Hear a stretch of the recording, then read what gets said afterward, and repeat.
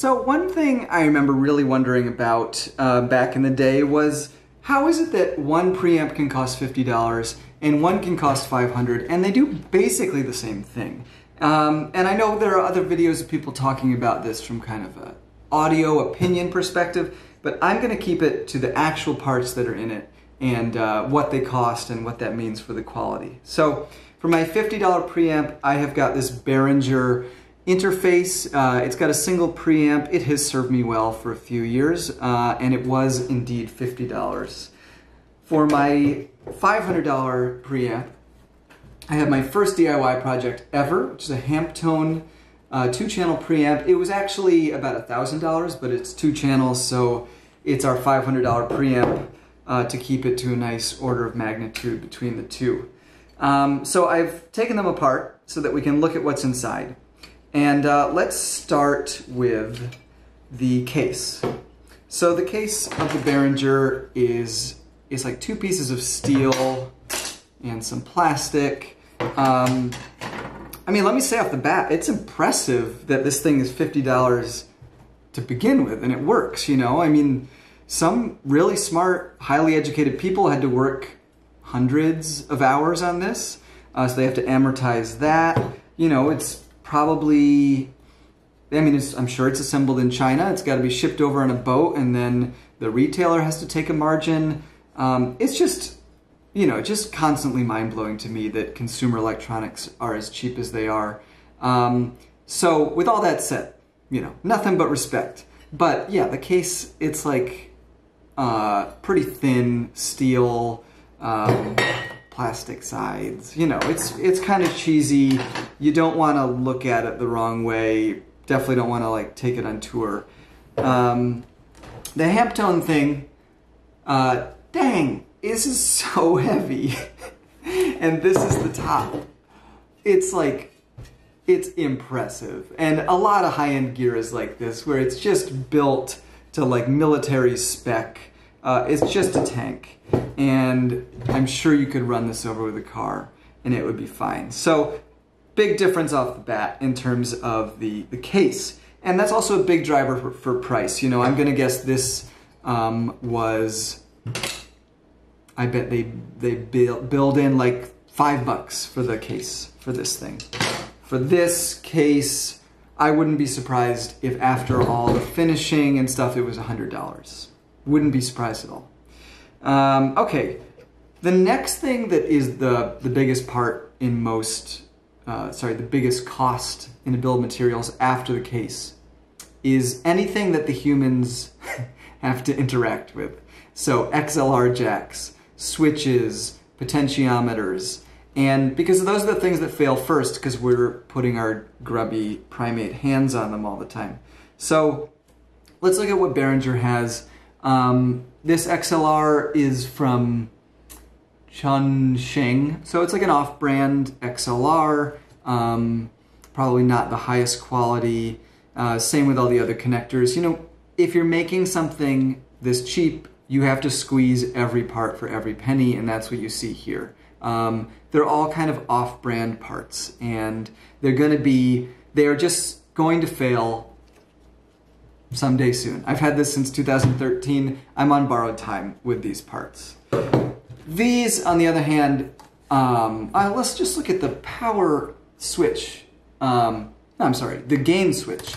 So the mic gain controls aren't even a potentiometer. They're these multi-pole, multi-position switches. I'm talking about these green things here, with discrete transistors soldered between the different positions for like really precise gain setting. And they're just amazing. You know, you can hear them. Same with the power switch. Listen to that. So all these parts, they're just expensive parts. Same, we've got Neutrik metal XLRs here. So I'm just gonna, off the top of my head, say like $30, $30, 5 for each of the XLRs, 5 for each of these switches, 7 to 10 for that. So, you know, we're looking at another $100 here just in the stuff that you can touch. And then after, so we go case, things you can touch, and then usually the power supply will be the next big cost. Behringer did a very smart thing in terms of cutting cost, which is that they just did power via a USB input. So they don't have to include a power supply at all. They just power it from the bus, from the same thing that they're using to send data. Not a great thing for fidelity. The big takeaway is that USB is only 5 volts. And how to put this quickly and simply, power really sets the limits of how high your voltage, your signal can swing. So without any extra trickery, which I'm sure there is in here, you would not be able to reproduce an audio signal louder than 5 volts, which is somewhere in the range of like plus 10 dBu, don't quote me on that. But it's far below what we usually want to be able to reproduce without clipping. What they're probably doing here is some tricks where they attenuate the signal on the way in, or there's a DC to DC converter to bump that up. Those are always kind of noisy and messy. So that's power there. Power here it's just textbook. It's the way you want to do it. You bring the power in directly from the wall, the transformer steps it down to whatever voltage is close to what we're finally going to want. Then you regulate down with discrete regulators like this to that voltage. You clean it up with some filtering, and then by the time it hits the actual audio section, you have your ideal voltages because you can just basically choose it with the transformer, and it's all quiet and clean.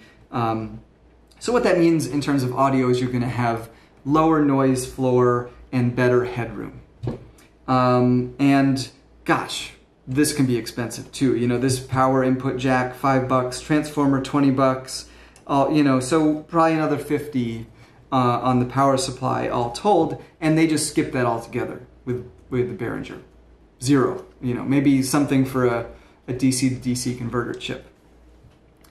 And then finally, and this is surprising to a lot of people, finally the lowest cost in the bill of materials is going to be the actual audio stuff.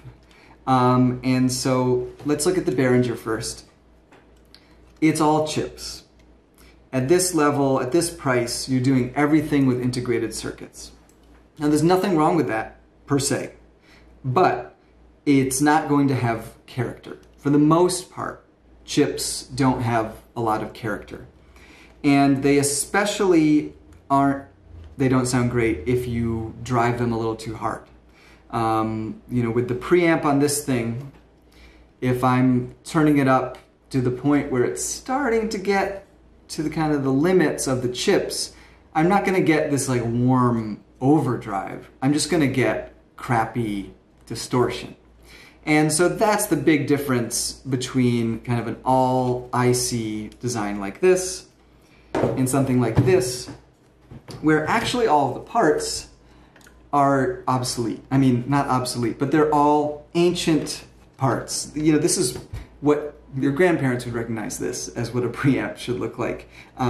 Input transformer, 1, 2, 3, 4, 5 transistors, huge capacitors, and then this huge output transformer, and that's the preamp. You know, it's like, it's actually far less circuitry, I'm sure, than the preamps on here, but each part is doing so much more. Each part has its own kind of flavor.